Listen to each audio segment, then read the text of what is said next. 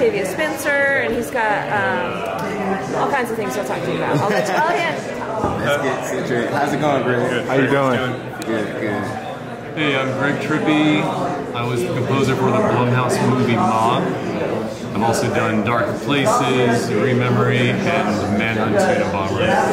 Awesome. So Mob was actually a very interesting movie, actually. The dynamics of it, I've seen African American women being a killer. Considering that dynamic was different, was the preparation to scoring that any different for you? You know, I don't think for that particular aspect of it it changed anything about the score, but you know, so much of the score came about just by feeding off the performances in it. So Octavia Spencer had a really specific style and delivery that she came up with for the character. And so much of that informed the way the music sounded. It just, you know, just vibed over. You watch it, you kind of see how it makes you write.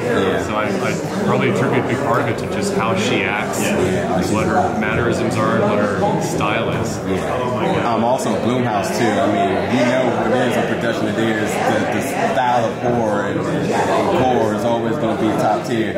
Is there like a sense of like unraveling for working with a project like that? Like, do they just? I feel like with their work, they're a little more loose than other projects. So, do you actually go in there with the same mindset of saying, or having more greater freedom with it? Yeah, you know, the movie actually, we worked on it over a pretty long time. I had almost a full year to work on the movie. And it went through a lot of changes in the picture and the style and the pacing. So we saw the music evolve a lot. So I think what we thought it was going to start out with changed into something later on that was a little different than what we thought, but everybody's pretty happy with where it went to. I mean, so yeah, it did evolve and it did kind of go a little crazier than we thought. I mean, I pictured how it was going to end was going to be you know, a little dramatic, but what we ended up with was something that's totally off the rail that just all disintegrated into chaos. So I love it when that shit happens. How about the dynamics between working on that and then obviously working on Dark Places? Yeah, I mean, just really different films. I mean, the style's different. Ma was a horror movie, but we thought about it as a psychological drama. Oh yeah. I mean, it had some like really light parts in it too, and some, you know, funny parts in it. And it's a weird balance. You know, you kind of see this horrific stuff happening and the light stuff happening, and yeah, Dark Places was just pretty heavy the whole time. It started at 10, it went to 11 on the heavy. So, you know, Ma had a much broader scope of like what type of vibe it was giving you and what type of reaction it wanted the audience to have. When we saw it in the theater, people were screaming and laughing at parts that we thought were pretty scary, and, you know, vice versa. So it's just a type of movie. It was a different beast. Is there a creative process that you go through when you're going through composing films?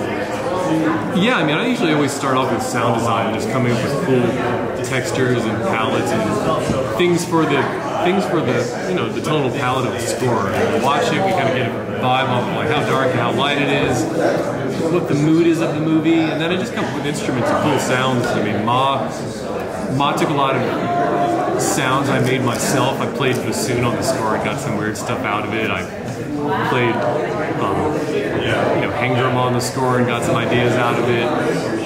I had a little vocal stuff in there and some rubbed glass instruments in it. So I had all these weird ideas that kind of started out with, and then you start filtering it down through the movie and seeing where it works. So yeah, that's kind of usually where it starts at. It's just hunting for sounds. So Mob was pretty much, I think it was an original concept idea and everything. I thought it was really unique. Critters. And Critters is obviously, I mean, I think everyone at some point had a fear of Critters back in the day, but you're being part of the reboot. Is there any like comparison to from the original to now? I couldn't answer it. That's the name you want for Critters. Oh, you didn't do Critters? That's Russ. I thought you did that as well too. Okay. I wish. Look off. Russ is doing it. Okay. Sorry about that. Oh, do you have any upcoming projects that we can talk about? Yeah, I mean, I got another horror movie right now called Mr. Whisper. Okay. It'll be out next year. Okay. It's a much darker horror movie. Pretty intense stuff. What production company? Can't tell you. Oh. We're still in production on it. Okay. Or post-production on it right now. But yeah, it'll be out sometime next year. Do you get any motivation, where do you find motivation when it comes to producing horror films over and over? I mean, again, Dark Places is very dark. Yeah, you know, I get really lucky that I actually do a lot of genres. I did a TV series for ABC last year called The Fix, which was about as far away from a horror movie as you can get. I did a video game in between that, so I get to change gears a lot. And I get to kind of cleanse the palette, and it helps a lot. You know, when you find yourself living in a horror movie for a while, and then you change gears and do something a little more action oriented or a little more ambient, you know, psychedelic stuff. You come back to the horror stuff, and you got this like, you know, clean slate and fresh palette, and you want to try new stuff on it. So, you know, I don't know if it's necessarily an inspiration as much as just getting to change gears and do different stuff that keeps it fresh. I understand. I guess in a comparison, is that like a really nice person in real life, but just to play like a villain in acting, is it like one of those type of like dynamics? Yeah, maybe. I mean, I imagine if you're an actor that always plays the bad guy every time, you might get a little burnt out on it. You get to be the, you know, romantic lead, or I don't know, funny guy, the sidekick. You probably get to experience it having that. You go for it. More variety of it. Oh, well, thank you so much for taking over. I hope you have a good rest of your con. Yeah, great. Where are you guys from again? DC. Yeah? Yes. That's awesome. I live right outside DC. Oh, really? Yeah. Like Fairfax and Madison. Oh, nice. Nice. Awesome. Awesome. So that's still recording, so that's great. So yeah, right over here. What do you got? Is the website? Yes. JVS. Yes, JVS. I can hear you. Take care of it. Yeah, I'll bring it to you, okay?